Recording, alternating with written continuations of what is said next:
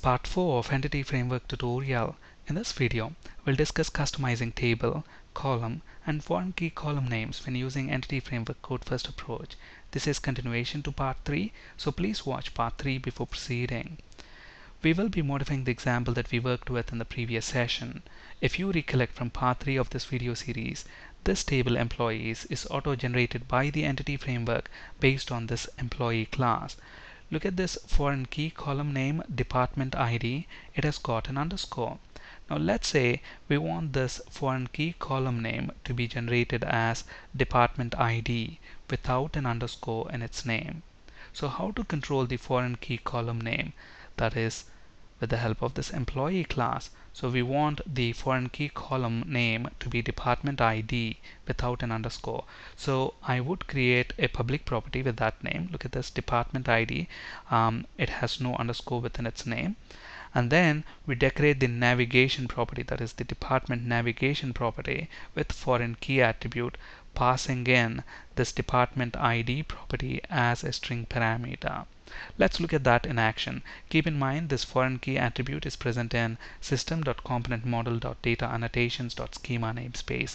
So let's flip to Visual Studio and let's first create that public property. So public integer, and let's call it DepartmentId because that's how we want the foreign key column to be named without an underscore. And then we decorate this department navigation property with foreign key attribute. This foreign key attribute is present in this namespace, so I have already included that using declaration there. And then to the constructor of this attribute, we are going to pass the name of this property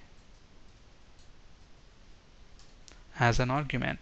Okay, so let's build our solution and then let's view this web form in the browser.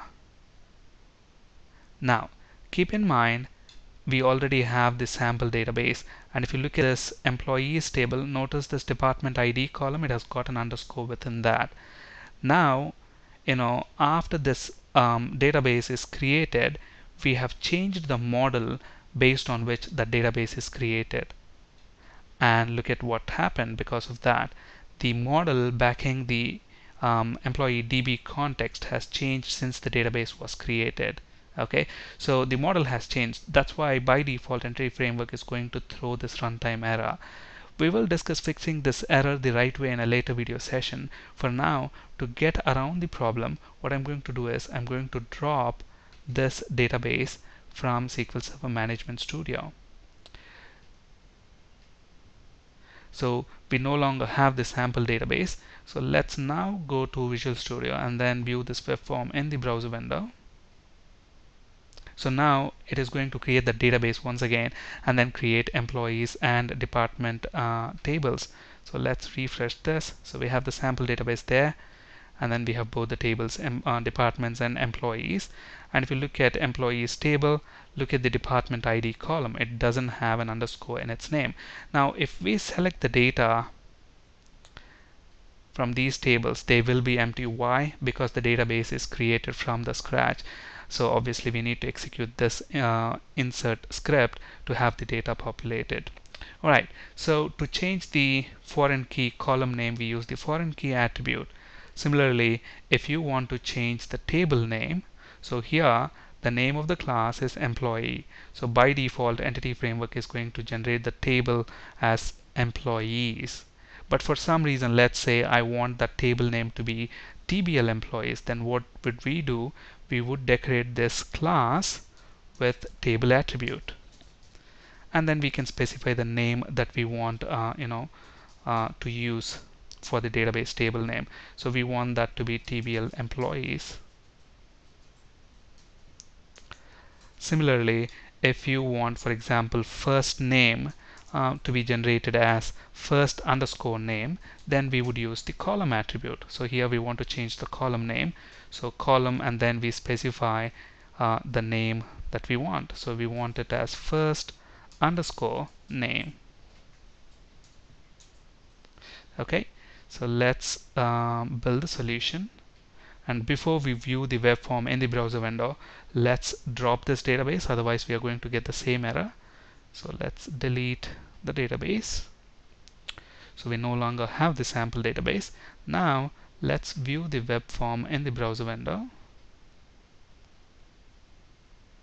So it's going to display a blank web form. It is still processing, meaning it's trying to create the database and the respective tables for us.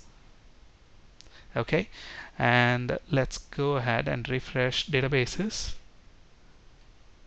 And if we look at the employees table, first of all, look at that. It's called TBL employees. The name is now changed to whatever we have specified. And if you look at columns, look at first name column. It's called first underscore name.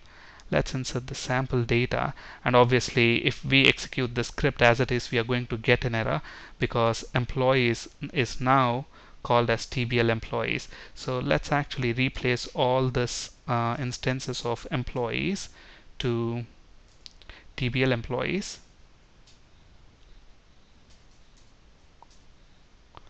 So replace all,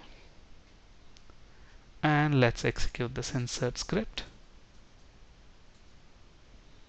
Okay, and let's go ahead and refresh this page. We should get the data that we expect. Alright, that's it for today. Thank you for listening. Have a great day.